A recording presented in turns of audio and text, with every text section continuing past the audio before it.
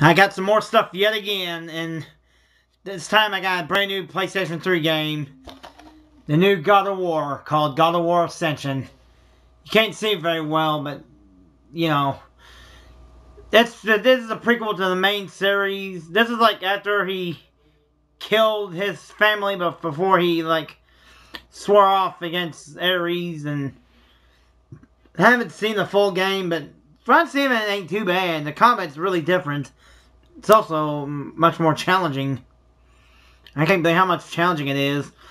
And it's got a new multiplayer mode, which may or may not be tacked on, but I never experienced it. I've just been playing too much of this game, and I gotta say, this game is fucking awesome. It's really short, but it's got high replay value. It's an awesome game.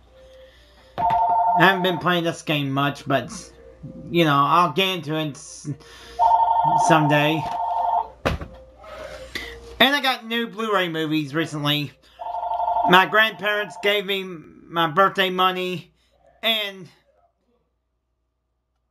it was better late than never, but there's one movie. But before I bought movies, I bought my birthday money. I got Blu-ray. I got this movie called Deliverance. And I heard it's a classic film, and it's very controversial, and because there's this rape scene that's so graphic that it traumatized poor Ned Beatty, who is a Louisville native actor, and I just feel sorry for you, Ned Beatty. But I'm gonna watch this movie someday because I heard it's really good. I heard it's disturbing, but it's really, really good. I'm gonna give it a shot. And I bought 2 animated films that are absolutely incredible. First of all, I got Who Framed Roger Rabbit 25th Anniversary Blu-ray.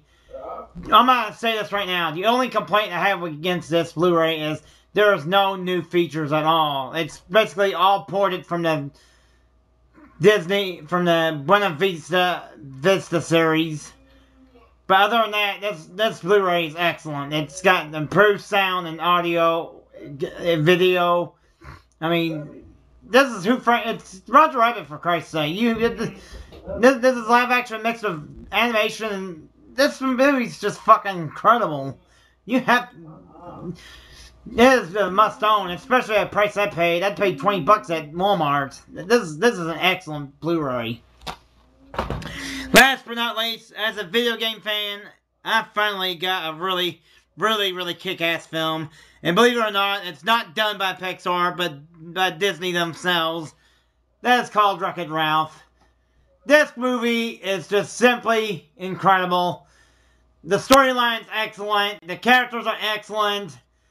And there's so many video game icons in this game. And I mean, in this movie. I don't know why I call it a game, but this is quite possibly the absolute best video game movie ever made. It should have won an Academy Award for Best Animated Film, but you know how the Academy is. They love to kiss Pixar's ass, and I can't really gripe about it because Brave was actually a good movie.